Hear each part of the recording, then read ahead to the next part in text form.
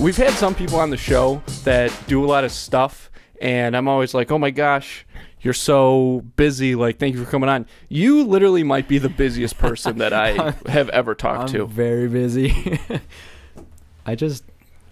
I can't sit there, and just not do anything. I'm constantly like, I have to do something. Seems like we live very similar lives. Yeah. I'm kind of the same way. Yeah, but Mark's things are pretty productive, though. That might be the one difference. Yeah, I actually meant the opposite. I'm pretty good at sitting there and doing nothing with nothing to do. Gotcha.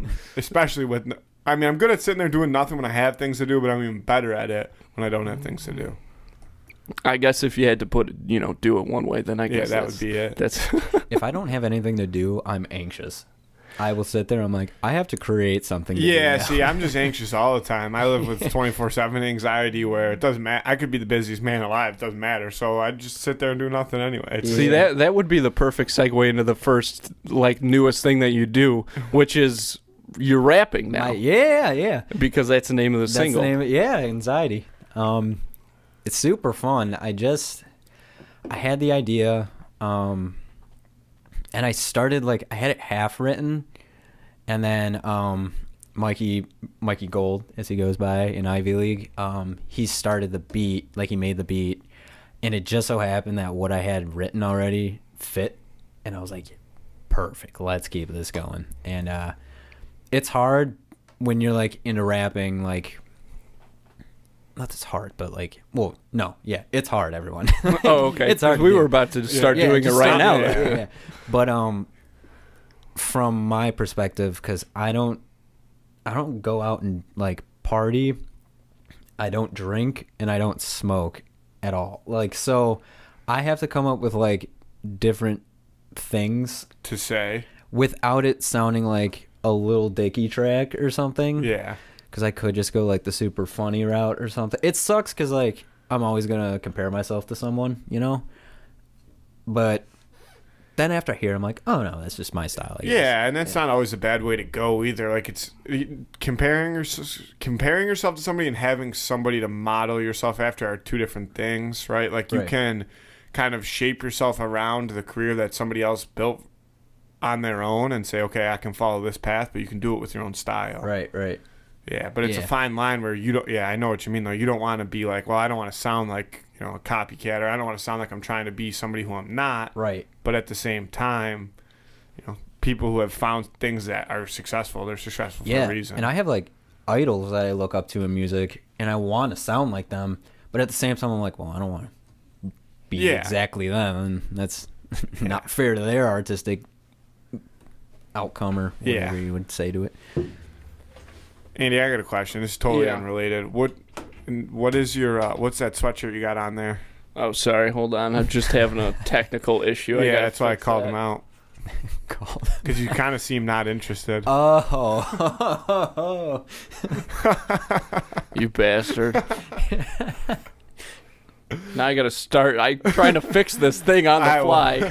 While he fixes it. See, now we don't know what to say again. It's like trying to get us to do a mic check. Exactly. We're right back to square one. So now we have to talk about bamboo trees. Yeah, and how quick they go. 3 feet in a day, right? That's what they say. Yep. Something like that. 3 feet in a day. While he's going, I fixed it already. Okay, never mind. I'm kind of a master of these things. Sweet.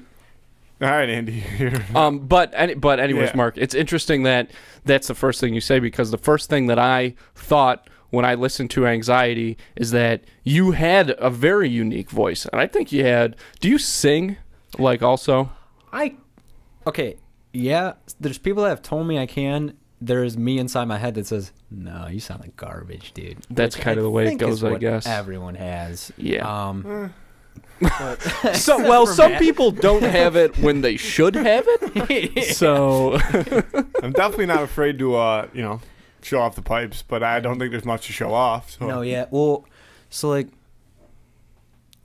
depending on how, if I'm doing it in a funny way, I could sound so good because I'm joking.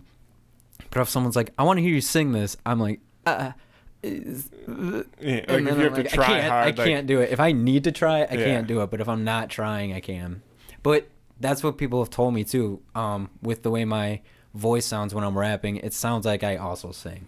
It sounds when I listen to it, it sounds like you are a really good singer. Like it sounds like you have a voice that could be very good at singing. Just started writing a new song that I'm like half singing ish in, and I'm excited to see how it goes. Because if so, then I'm gonna stick to that because it was kind of cool to write. I always like something different than the rest of everyone, and I was like, I gotta figure this out. And then like once we got our group of friends that were all really into hip hop, and I had already been into it, so I was like, oh, this is awesome.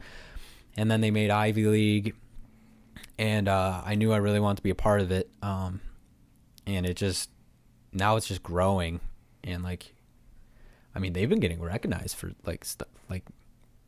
People know what's up. Like a lot of people I've been like seeing from like our high school and stuff, they've been like, oh yeah, Ivy League, I've seen that. And I'm like, that's pretty cool. Like it's just a starting out thing. So I'm excited that I'm like now a part of it, and like we're actually able to record stuff because we have like Mikey and Matt Fantrazzo. He's also amazing when he makes beats. Like dude's crazy. But yeah, the whole team is like super amazing.